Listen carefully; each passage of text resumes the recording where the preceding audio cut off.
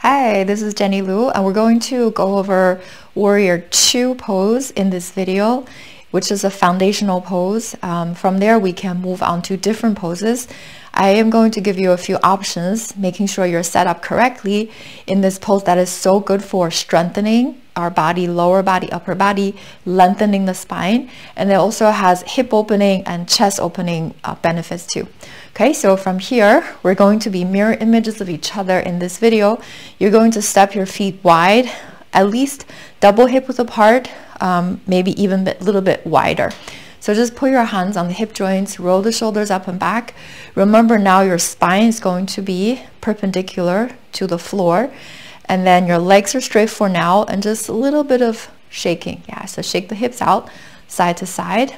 And we're going to take care of the knee alignments, making sure everything's okay for your knees. So for the first side, you're going to pivot on the heel for your left foot first.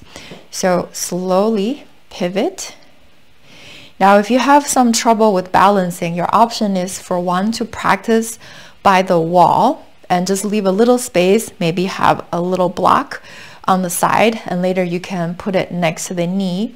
The other option is that if you tend to wobble a little bit, you can move your supporting leg so that foot comes in a little bit to keep this knee aligned. Then you move your left foot.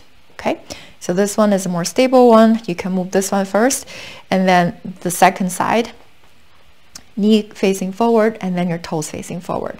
So once you're here, roll the shoulders up and back. We can put the hands on the hips first. Just check, make sure your pelvis is facing forward, shoulders aligned over the hip joints, and then relaxing here, take a breath into your lower abdomen. And when you exhale, slowly bending that front knee. So we're gonna stay here first, not going into the full pose. So as you bend that front knee, keeping the upper body straight, and then slowly just take a peek over that front knee. So check to make sure you can see your big toe passing the front knee, because oftentimes we tend to collapse this knee when the adductors, the inner thigh, is a little weak. We tend to go this way, or if the hips are really tight. So try to make sure that stays straight. And if you have enough flexibility, move the back leg away. So you go into a nice 90-degree angle for that front knee. And if that's too much, just go back up. And then for those of you at the wall, you can put the block to the outside of your knee. That'll help you to keep the knee alignment too. Okay, so once you feel pretty good, cross your arms, open the chest, stretch your arms out, roll the shoulders up and back, so shoulders away from the ears. And now if you feel pretty good, inhale to your lower abdomen. When you exhale, keeping your chin about parallel to the floor, and slowly rotate your neck, looking over your left hand, over the fingertips. So Warrior 2. You can hold here, maybe even sinking a little bit lower. Shoulders away from the ears, making sure you're not leaning your body forward.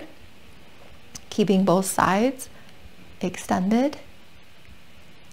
And slowly, when you're ready, gently turning your head facing forward, and you can let your legs stay straight first, putting the hands down, hands on the hips again.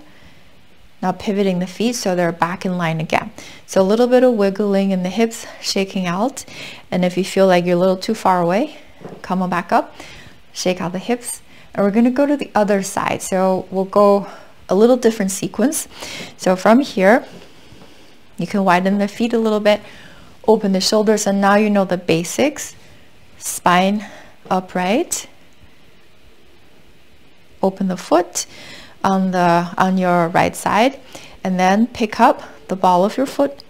So right now you're going to check the alignment, which we didn't do before.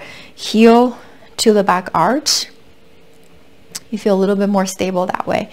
Okay, from here, when you're ready, you know you're going to bend your knee. We can go straight with the whole pose with the arms. Okay, take a breath in, open the chest. When you exhale, you're going to slowly bend that front knee. Just take a peek again. Make sure you can see your big toe over that front knee. If you're not open wide enough for the hip joints, walk the back foot away. Get into a nice open position. Yeah, so shoulders relaxed. For those of you with shoulder injuries, you can keep the palms facing up to reduce a little bit of tension. If that's still a little too much, just keeping the hands here, that's okay. All right, so picking the option that works for you.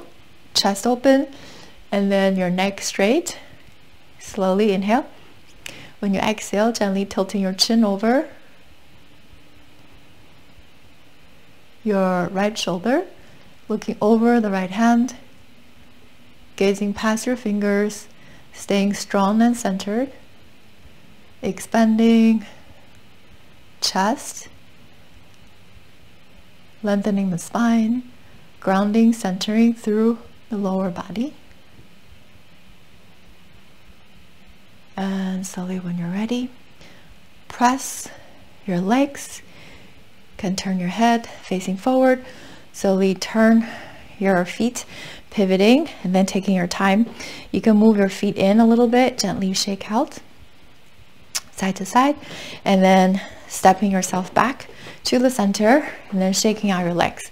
So from that posture, we can go into different versions for this expansive pose. So things like peaceful warrior, we can go to extend the side angle. So keep practicing. If you need, again, in the beginning, practice against a wall to feel the grounding, centering, and then that support. Okay. All right, so make sure to check out other videos on this channel. The last one for hamstrings, so if you feel a little tight, check out that video, and also the playlist for the yoga videos. All right, I will see you in the next video.